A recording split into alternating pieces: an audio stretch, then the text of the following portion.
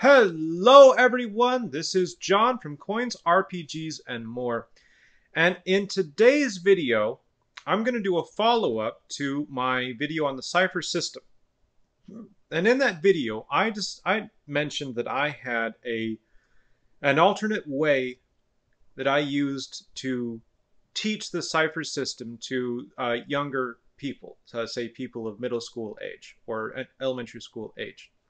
And I wanted to kind of talk about that in a separate video. Excuse me.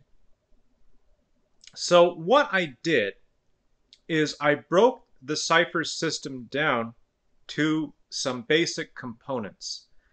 And I set it up so I could introduce each component of the character individually.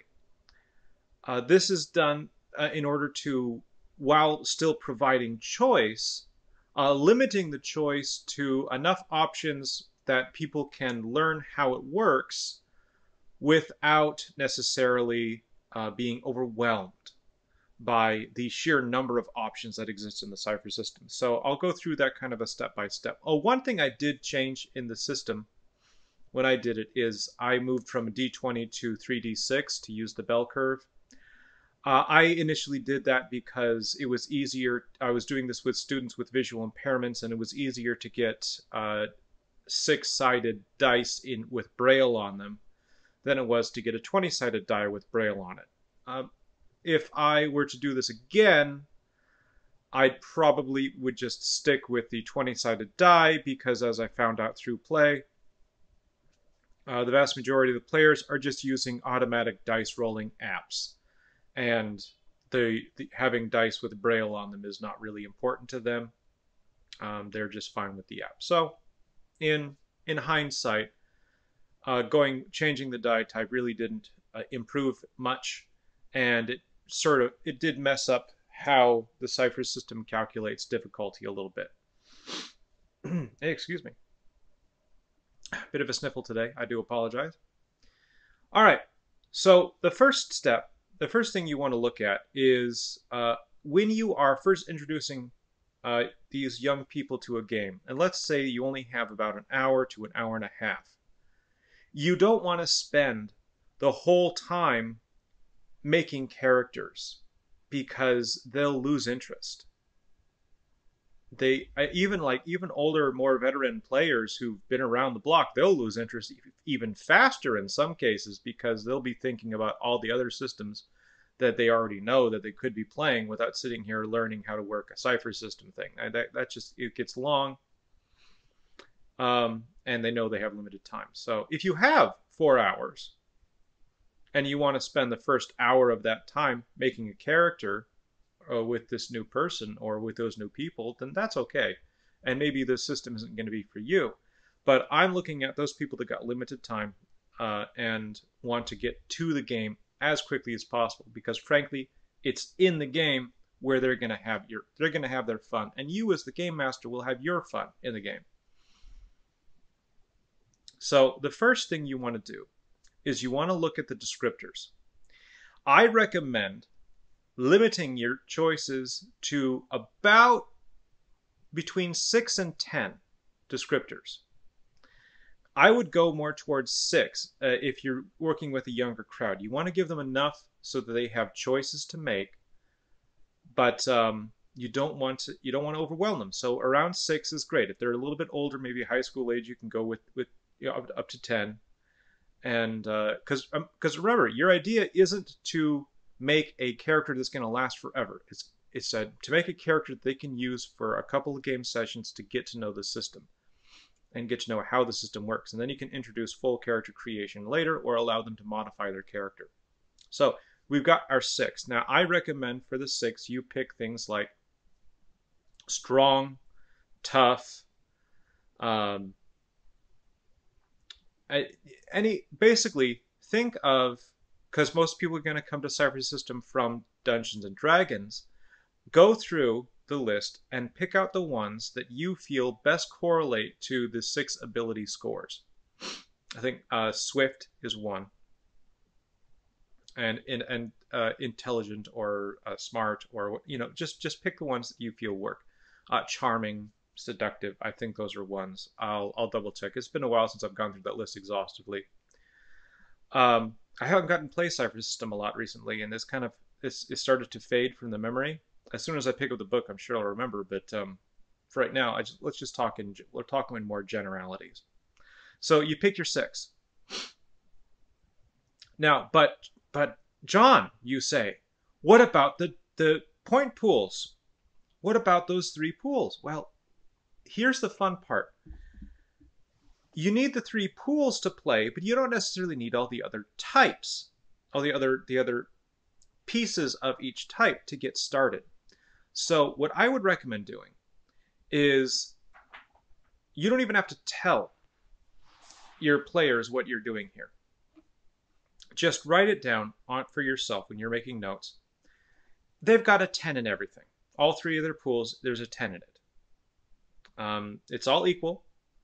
I mean, you could also, if you wanted to be a little more stingy and whatnot, you could say they have 8 in everything. Make them even a more basic character. Excuse me. But when you do that, what that does is you're not assuming what type of character they're going to be. You're giving them basically a blank slate. You are a hero. So you're a strong hero, you're a tough hero, you're a swift hero. Okay? And you're not asking them, well, what type do you want to be? Don't ask them that. I mean, you could ask them to get if they have a general idea, but maybe they don't. And that's okay, because they're still learning, and that's what you want. This is especially true for people who are new to role-playing games. They've never played a role-playing game before. Just provide them with that information. So you're strong, and then put their character into a scenario. Let's say what I did is I had their character suddenly appear in a cage in the middle of a dark dungeon room. It wasn't completely dark, but it was dark, darkened enough. And there was a goblin sleeping next to a door that led out of the room that they were all in, and the key to the cage was hanging from the goblin's belt. And from there, I let them go. So this is the first session. This is their first introduction to the game. You give them a description of what's in the room. You can talk about the sights and the sounds. You give them they've got the goblin to interact with. They can try to wake it up and talk to it. They know the goblin has the key to their cage. So they have to do something with the goblin to get the key. You can add something else to the room, like there's some boxes and crates or a treasure chest over in a corner, depending on how complicated you want to be. And from there, let them pick what actions they want to take. And if one of them says, "Can I cast? Do I know magic? Do I have any magic?" Well, then you can say, "Well, sure. What kind of magic would you like to cast?" Think of a very simple spell. And this is the one part where you've got to kind of rein people back a bit sometimes, because sometimes they really want to be like, "Oh, I'm going to like summon a dragon to steal the key." Like, okay, well, how about you try to summon a lizard, and it's a dragon lizard, and that's, I mean, you can do that, and then so they spend their points, and you kind of tell them, okay, well, you have 10 intellect points, and you can spend X number of points in order to cast this spell to summon this creature, and you know what that is because you know the rules. And you know that you're kind of basically working off of a basic version of a spell or an ability for the adept. And it doesn't all have to translate 100% to the Cypher system rules or what the adept can and can't do. Don't worry about that right now. Right now, you're worried about hooking them into the game. You're worried about making sure they have some fun. So keep what you're doing to a similar power level to what you see, but let them come up with something that's unique, something that's special to them, and that's okay. And if someone says, "Well, I want to try to pick the lock," like oh, okay, well, let's see, what are you going to use to pick the lock? And so they'll say, "Well, I bet I had a lock. I bet I have a lock pick on me." Okay, cool. So your one item or you have this lockpick on you, and you kind of mark that off and say, okay, well, you that's your item. Each of you gets one item that you can kind of have secreted on you while you are in this cage, something that you hid from the goblin. And it has to be something small like a lockpick or or a ring or something like that. And just let them have that one thing, and let them decide as the gameplay goes. Don't tell them right away like pick your item before game starts, because once it starts you can't change. Don't do that. Let each person decide what item. And once the first person says, "Oh, I have a lockpick," the next person say, "Well, what if I had a dagger?" And like, well, I guess you could have probably have tried to hide a knife somewhere in your loincloth. Okay, let's go with that. Let's go with a small. You got a small knife. Maybe it's not a full big on dagger. Maybe it's this little like a box cutter kind of thing, something that's hidden. And just keep going with that style of let them pick what they have and what they don't have. Let them solve the problem using their basic intuition and their basic problem solving skills. As that, and this one scenario will probably take the rest of your 1 hour game time as the players talk amongst each other and try to figure things out, and they try different scenarios. Maybe they talk to the goblin, maybe they pick the lock and sneak up to the goblin and stab it with a dagger to kill it, or whatever. Let them pick what they want to do. Have the next room decided, but maybe the next room, give them a choice. They open up that door and there's a corridor, and they go right or left, and then they describe the two doors and make the description of the doors evocative. Make it so that they're slightly suggestive of what's behind each door, but still very evocative. So like a stone door, or an iron door, or a bronze door, or a sewer grate, or something that is very specific. And you want to do this because you want to give them specific images to think about when they imagine what might be behind that door, and what the door itself looks like. And that's going to help them create a map in their mind of this dungeon location that you're running them through. So that's the first session. And that's cool. So during that first session, you're going to have a relatively basic idea of how each player kind of wants to play their character. And you can actually go with just this, strong hero or fast hero idea for 2 sessions even, without putting more detail on things, as you let them feel out how they want to play. Then by the second or third session, that's when you introduce the types to them. And you basically, instead of going like all in on the types, what you do is you say, well, it seems to me that your character, you've been wanting to use spells 2 or 3 times, and you've done well with those. So I think that sounds like you're a bit of an adept. Is that correct? What do you think? And if they say yeah, then you go with that. And excuse me. And then you give them some of the abilities of the adept. Give them the basic ones written down, and also make the decisions about what abilities they have based upon what they've already done. So if you've given them a custom ability that isn't already on the adept list, just write in that custom ability. Let them have it. And if it turns out that it's really powerful, you can dial it back a little bit. That's okay. But mostly just let them have the things that they really wanted. And if what they really wanted actually, like for example, someone says, well, I want to cast a bolt of power spell to kill that goblin from range, well, that's a spell that the adept has, the onslaught spell. They've got a custom version of it. So you give them onslaught. And if they're a warrior or someone who wants to be more of the thief types, and you just kind of you make that work. You give them what they've already been doing.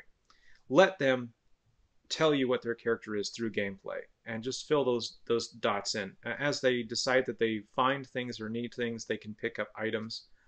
They have 1 or 2 interesting items in that chest, maybe like a short sword or a shield or something. But keep the item amount low, because you want You want only one short sword. You want only one shield. You want only one whatever. And the idea behind that is to force them to decide which one of them is going to be the one that has the short sword and uses it to fight with, instead of like everyone grabs a short sword and then you're confused because you're not sure who's going to be the actual fighter type person. That this is what helps you, and then you can have like one sword, a book maybe that has magical spells written in it, and then that the person that you has been going for the spells will be like, oh, that book is mine. That's totally mine. Okay, that helps you. So after the second or third session, then you've given them their type, and you can slowly fill in this type as you go. You don't have to have it all filled in right at the beginning. Just give them the boosts to their stat pools that are appropriate for the type, and for the descriptor that they already have. That you've already calculated in. So if they pick strong, you give them the extra 4 points to their strength that strong gives. Things like that. And play with that for the rest of that session, maybe another session beyond, so that we could be looking at session 3 or session 4 at this point. And by that point, that's when you start thinking about the foci. Because by then, you'll have seen what it is that character tends to want to focus on. And you can start crafting a list of a small number of foci that is a potential for each character. And I'd say stick to like three possible foci for each character. And after the 4th session, before the 5th session, or maybe in the beginning of the 5th session, you can start presenting that list to them and say, okay, well, it seems to me like your character has been doing X, Y, and Z. X, Y, or Z. So which one is the thing that you really want to focus on? What is your desire? And at that point, then they can choose. And you give them the first tier abilities for that foci. And then they have something else to play with. But instead of having that all at once, they've built up to that point over several sessions. By now, they should already know how the basic dice rolling of the Cypher system goes, and how to calculate their own pools, and they should be starting to keep track of their own pools. And so the foci is just adding a little bit extra onto it. Maybe adding some more skills and that one extra ability, things like that. And that slow progression of building your character is a method that I've used in the past, and it has worked really well with younger people and people that are just new to the game that don't want to, they want to make their own character. They don't want to be given a pre-generated character. And that's where this really shines, is when you just have a small amount of time. You want people to play with the characters that they make themselves and not what you're assuming, but you also know that you're going to have them for multiple sessions during this time. You know that it's not like a one-shot at a game store. A one-shot at a game store, I would go with pre-generated characters. This is more for introducing young people to it through a campaign. And then after that foci is introduced, you go for 2 or 3 more sessions. And at that point, they should be really getting pretty comfortable. And by then, they should have also had a chance to, defeat the dungeon, whatever dungeon you put them into, whatever scenario. It doesn't have to be a dungeon, but, they defeat it, and they go to town. Now, this is important. You don't want to start them in town with this. I don't think. My feeling is you don't want to do it. You want to start them with a dungeon. The reason why you start with a dungeon is because a dungeon is contained. A dungeon is a controlled environment where you can control where they go and what they can do. Now, you're not doing this because you want to be a jerk. Make that very clear. You're doing this because you want to make sure that you give them measured options to allow them to safely explore the system. You can provide monsters that they can face that challenge them without necessarily automatically killing them. Because the last thing you want to do is have the first monster that they ever encounter kill one of the player characters. Okay, don't do that, especially when it's new people. If it's all veteran players that have been around for a while, that's okay. But you know that about them all at this point already. But if it's someone who's new to the game, especially someone who's never played an RPG before, don't kill their characters on the first encounter. That's a huge problem. In fact, I would say don't kill their characters during the first 3 sessions at least. Even if you think they're asking for it, they're being obnoxious. I'm going to challenge a dragon to a duel. Well, why is there a dragon in the dungeon? Why did you as a game master put a dragon in the dungeon that they could challenge? Now, if you wanted to have a dragon, you could maybe have the image of a dragon. So a dragon chooses to appear to them for some reason, or is captured by a spell, or whatnot. And they can interact with the dragon, but they can't really challenge the dragon. They can't fight the dragon. The dragon can't really harm them. Do something like that to introduce the element of a dragon or the element of a big bad monster. But make sure that you don't set it up. Don't set your players up for failure during this. And once they have managed to face your several very evocative rooms, give them a couple of puzzles, give them things to laugh at, make it fun, make it funny. Don't make it grimdark. Don't make it so gritty, unless your players have really requested that, unless they want that. And that's fine, too. That's the session 0. And then once they've done all that, they've accumulated some treasure, they've gotten some experience, they know how the game works at this point. They've picked up some items along the way from treasure chests. So one of them probably has some armor, one of them probably has a magical staff at this point of some kind, or a wand, or a book. And some of them have like daggers and thieves' tools and all these other things that you've let them have over time. That's when they get to go to town, when they're a bit more confident in what they know to do with the game. That's when they can finish the dungeon, go to town, and sell their loot, maybe pick up some actual better equipment.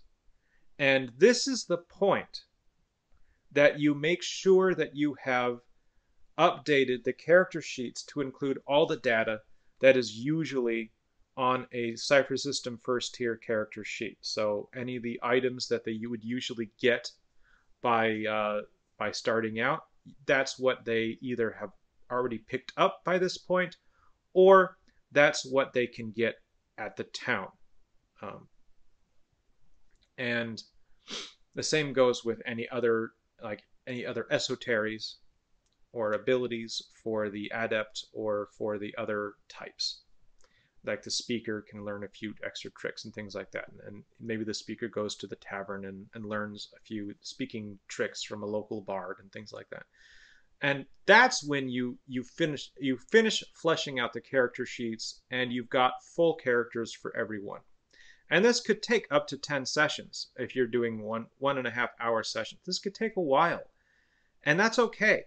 That's actually ideal, because they've slowly built up to where they are, and they can feel a lot more ownership of where they are because of that. So don't feel bad, and don't second guess yourself. That's okay. And now they have full fleshed out characters. They've used every section of the character sheet. They've slowly been introduced to how everything works, and they can feel a lot more confident. And from there, you can either keep going with those characters, or you can start offering, hey, are there things that you want to change about your character? There's the Temple of Change is in town. And for a small donation of your treasure, you can change your type, or change your descriptor, or change your foci, and make it part of the world a little bit. So it feels less arbitrary from the GM point of view, but also make it something that they can use in game to explore more options of the game, and maybe come back to it a couple sessions later. Because remember, these are people that are new to the game, and maybe they want to try something different. And if they have that option, a lot of people won't really take it. A lot of people they learn what they like, and they have it, and they're like, I want to stick with this. I just want to, don't worry about it. But some people do. Some people like to change things up, and that should be something that they can do. Now, you need to be scrupulously honest about this, and make sure to take away abilities that are included in that thing, and give them the new ones when they change a descriptor or a foci or a type. But let them know about that ahead of time. Let them know what would be changed, so that they are not surprised by these things. And I would also argue that what you could do is you could invent some sort of save point that you can use with these new players, and maybe that's part of the Temple of Change, or the temple, and they can pay to have their spirits locked to this place. And what that means is anytime something bad happens to them, anytime their characters are killed or lost in the next dungeon, they will resurrect in this space. They'll come back into the space, kind of like what happens in video games. That's what you're creating. You're creating a video game save point in your RPG. I recommend this, and put some cost on it. Make sure it costs the character something, because that will matter to the players. But they should know that it's something that they can do, so that they can feel comfortable to explore the world, knowing that if they make a mistake, it's not the end of the game. And let them know that this does have, like, there's limited time uses. Like, you can only use this magic 3 times or something like that. You know, let them know ahead of time. You can only use it so many times, and then it just doesn't work anymore because of how magic works. And then that's what they know. And they know that they have some freedom, but they don't have unlimited freedom. And that also means that as the game goes on, you can kind of dial back from that and say, well, actually, you're really far away, and so maybe it probably, if you've gone to the next country, maybe your connection with that old temple is not strong anymore, and or you haven't paid to upkeep it, you know, and it can go away eventually. So that's a basic idea. That's how I would introduce the Cypher system to some new players. You can use that. I've designed it. I designed it for use with a fantasy setting. You can use that with a science fiction setting or any other setting, really. I think the same thing would work with Numenera or the Strange, without much tinkering. I personally like this method better than what I saw in No Thank You Evil. And that's not a dig at No Thank You Evil. No Thank You Evil is a really fun-looking game that relies on a single D6 and has some really cool aspects to it. I personally like what I put together more because it works as a stepping up, a kind of a step stair into the Cypher system itself, using the same mechanics as the Cypher system and giving you a full-fledged Cypher system character by the end of the process. Your mileage may vary. This may not be what works for you, but it worked for me, and I hope that other people might be willing to give it a try, or maybe you've got a better suggestion. Maybe you have some thoughts that you'd like to share with me about a different way of teaching the Cypher system to people, especially younger people. Thank you for stopping by. I hope you all have a wonderful day. Peace be with you. Bye-bye.